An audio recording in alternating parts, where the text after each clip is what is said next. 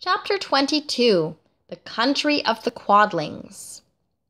The four travelers passed through the rest of the forest in safety, and when they came out from its gloom saw before them a steep hill, covered from top to bottom with great pieces of rock. "That will be a hard climb," said the Scarecrow, "but we must get over the hill nevertheless." So he led the way, and the others followed.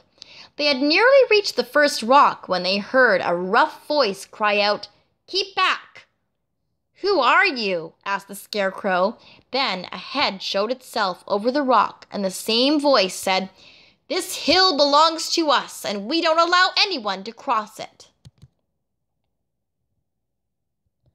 "But we must cross it," said the Scarecrow. "We're going to the country of the Quadlings." "But you shall not," replied the voice, and there stepped from behind the rock the strangest man the travelers had ever seen. He was quite short and stout and had a big head which was flat at the top and supported by a thick neck full of wrinkles. But he had no arms at all, and seeing this, the Scarecrow did not fear that so helpless a creature could prevent them from climbing the hill. So he said, "I'm sorry not to do as you wish, but we must pass over your hill whether you like it or not." And he walked boldly forward.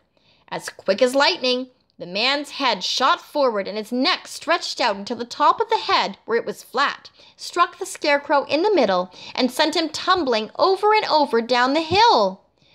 Almost as quickly as it came, the head went back to the body, and the man laughed harshly as he said, "It isn't as easy as you think."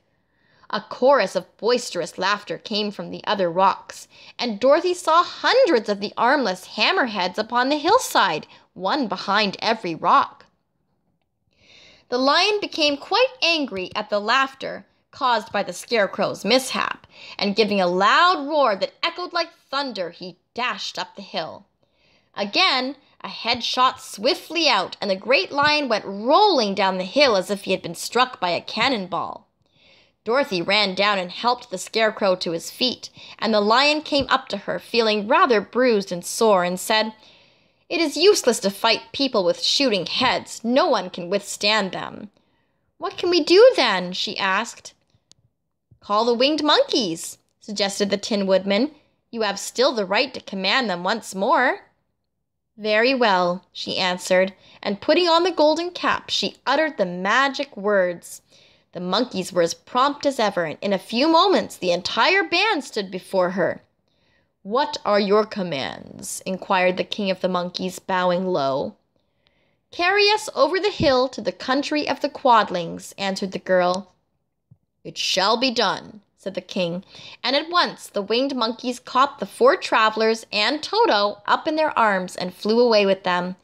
As they passed over the hill, the hammerheads yelled with vexation and shot their heads high in the air, but they could not reach the winged monkeys, which carried Dorothy and her comrades safely over the hill and set them down in the beautiful country of the Quadlings. "This is the last time you can summon us," said the leader to Dorothy, "so goodbye and good luck to you."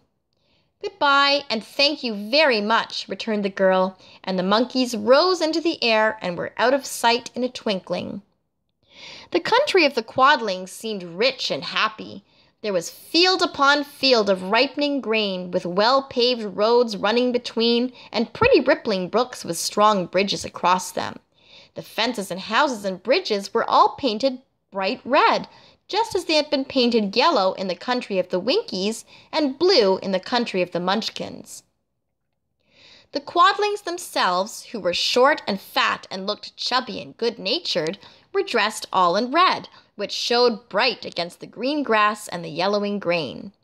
The monkeys had set them down near a farmhouse, and the four travelers walked up to it and knocked at the door.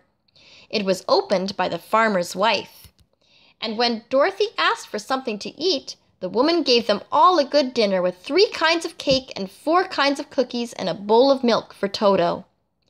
"How far is it to the castle of Glinda?" asked the child.